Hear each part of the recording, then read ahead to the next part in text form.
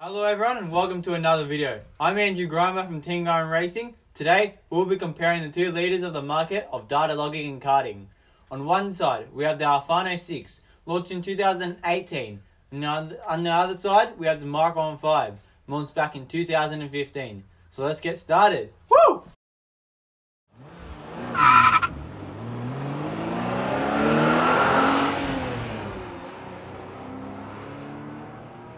So in this video, we'll be comparing all the features of the two devices, basically seeing which one gives you the best value for money for the consumer.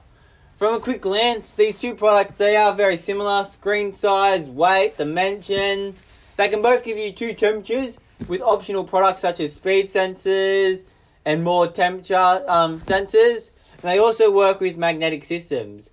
These two products, they both give you different backlight colors, have alarm sensors for LEDs, and also luminous sensors for automatic backlight, which is good to have. But the Mychron and Alfano, they do have their differences, which can make them very different.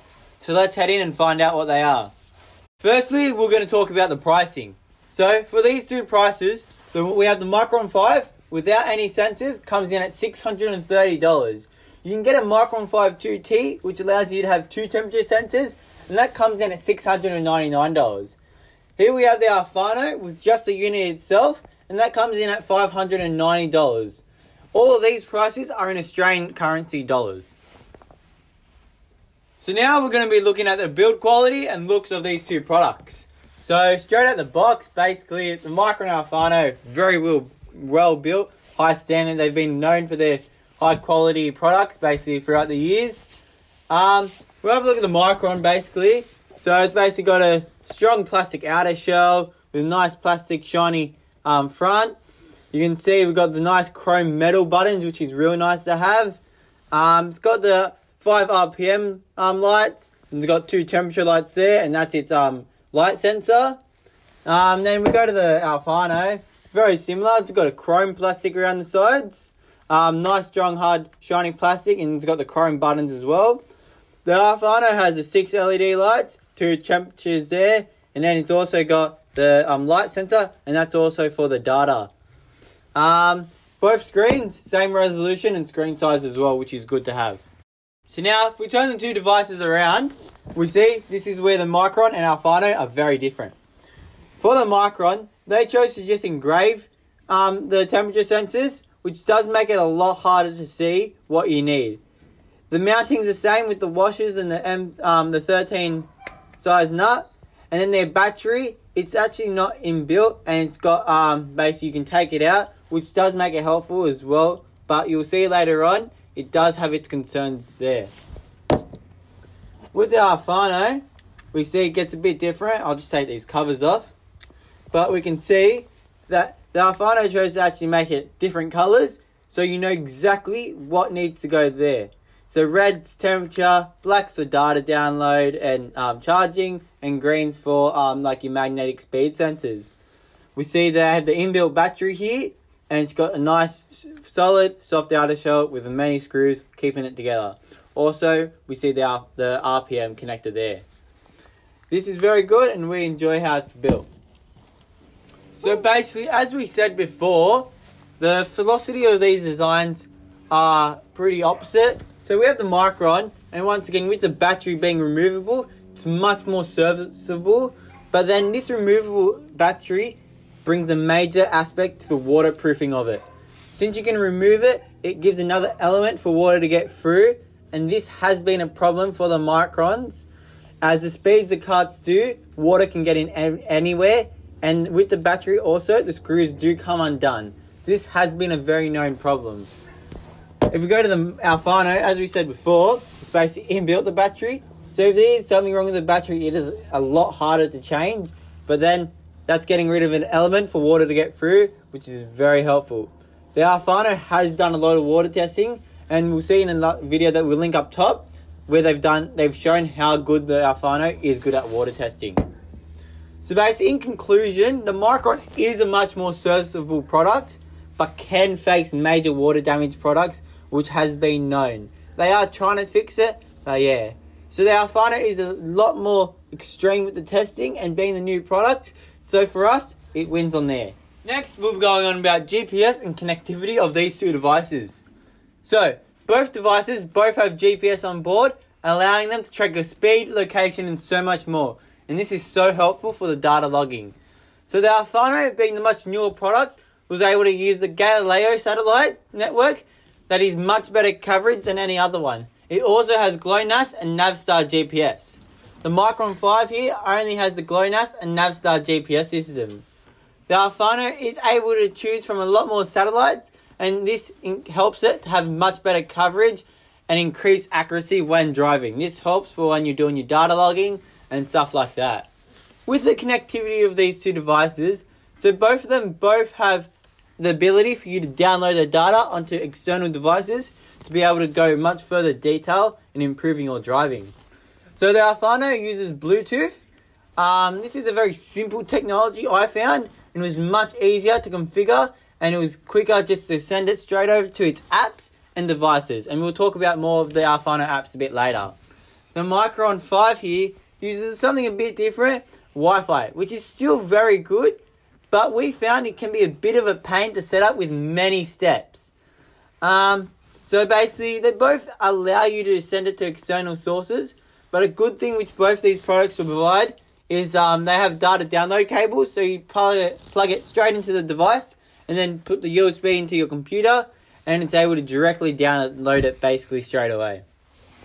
With the simplicity, I like the Alfano with its Bluetooth. It was just 3 seconds and it was connected straight away. Where the Alfano does have the automatic sensor, where automatically, once it's connected to that Wi-Fi on your computer, once you finish the session, it will automatically send over that data straight to your computer, which is pretty good, I found. So next, we're going to be talking about the tracks and databases of these two products. So, going on to racing, both these have built-in tracks in their database straight onto their devices. The Mychron 5 here has around 1,500 tracks, with the Alfano, being the newer product, has a bit of an edge, having 2,600 tracks built in. So basically, the tracks that the Alfano have are all very real, just like the Mychron. And they're basically got all pre-built sectors. You don't need to go anything. You just go on, it'll automatically pick it, like we said in the previous video, and then you go straight onto the track, and it picks the closest track to your location. You can edit this if you need to. These basically tracks that the Alfano has, if you have the Alfano 6 app, which we're talking about a bit later, you can edit them in any way to configure them just how you want them.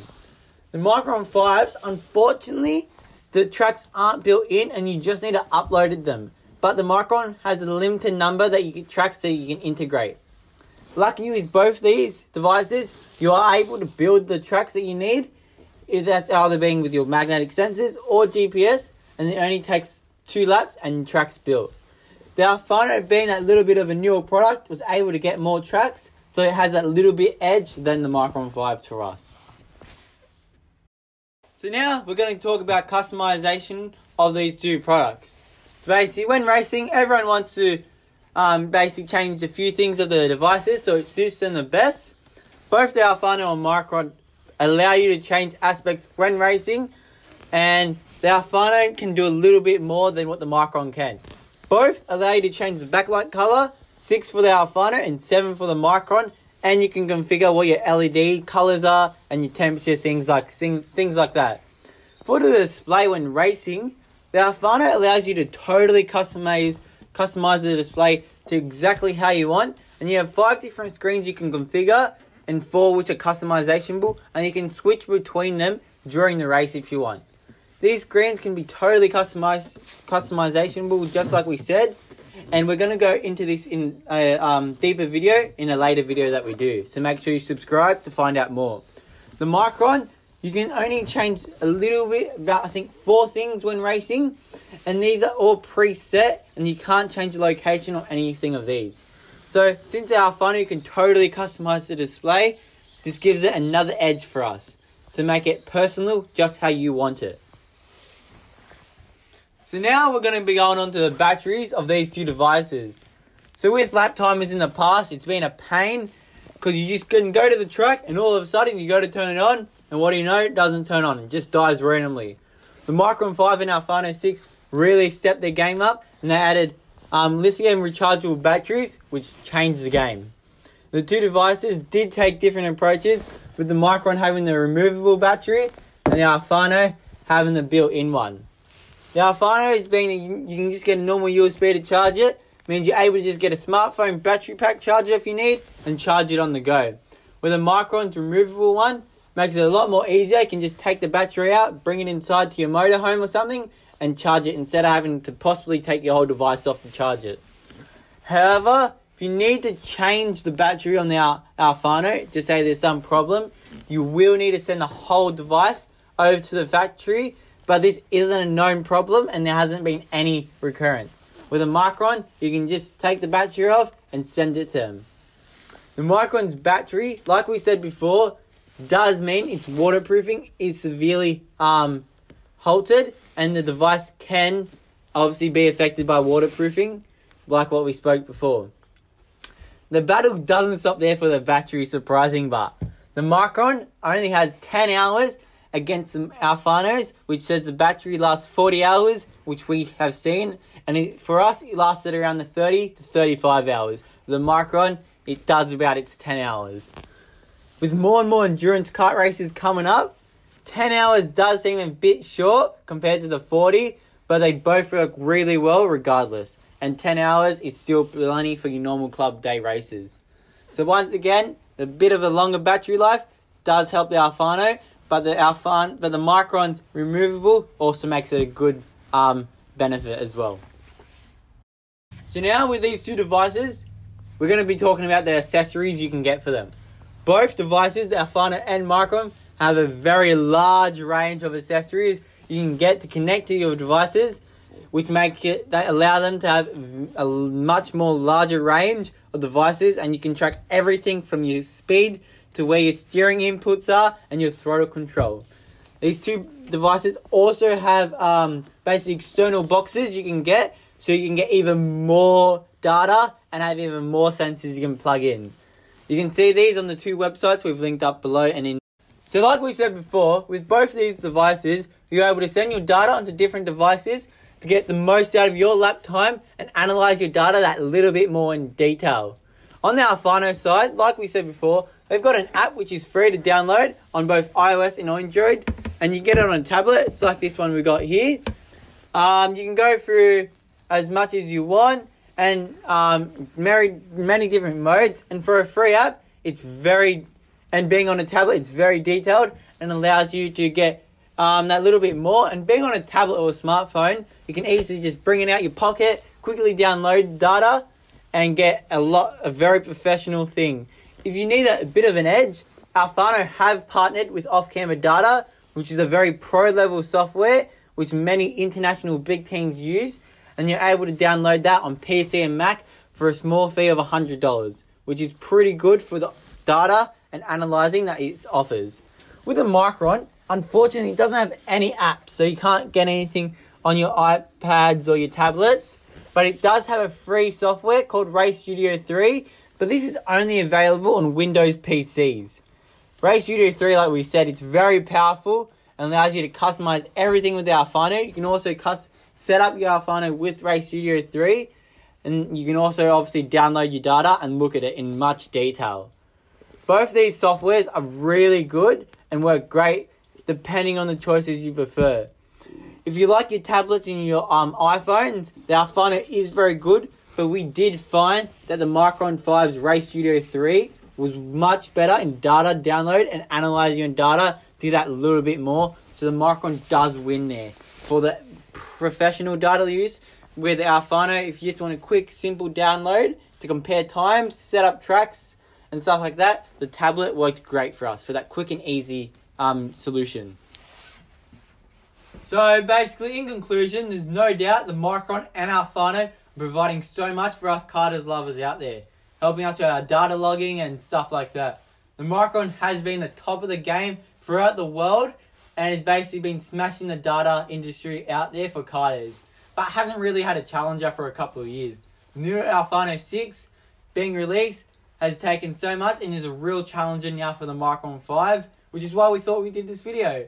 The Alfano was able to take feedback from its old products, its competitors like the Mychron, and also it was able to get feedback from karters like us, the drivers, and also the race teams, so it could put exactly what us people need and want in the devices.